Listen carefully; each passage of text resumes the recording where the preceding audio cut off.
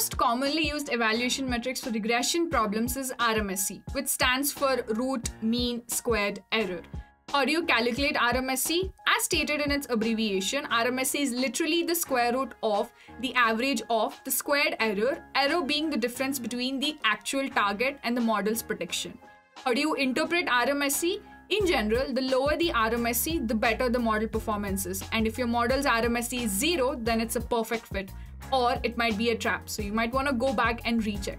When do you use RMSE? RMSE is highly sensitive to outliers. So if your data does not contain any outliers and if your model is not expected to deal with these outliers, you can go ahead and use RMSE.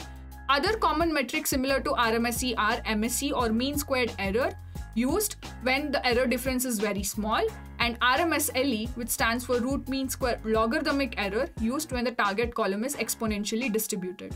To know more, stay tuned.